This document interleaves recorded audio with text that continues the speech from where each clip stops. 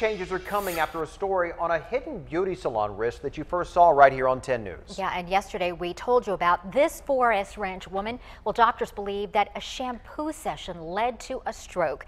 10 News reporter Michael Chen found out her story is now leading to new policies to keep customers safe.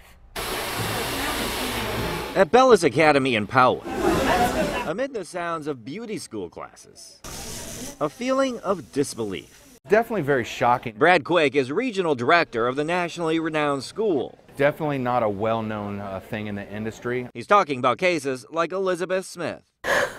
A tearful Smith told us about her massive stroke and the cause given by her doctors. Beauty parlor stroke syndrome, a very rare but documented condition.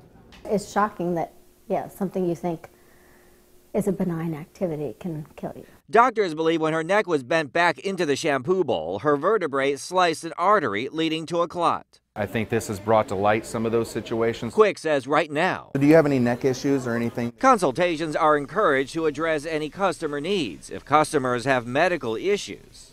We have the ability to tilt the bowl back and forth. The bowl can be tilted to lessen the angle. So one of the concerns is that a lot of these older shampoo bowls are not adjustable.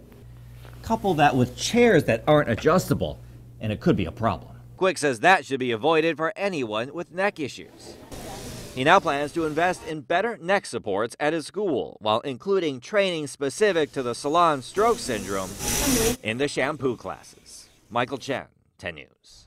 So in addition to those changes, some salons now have reclining shampoo chairs. Experts say if you have neck arthritis or hardened arteries, washing your face on the down is another option.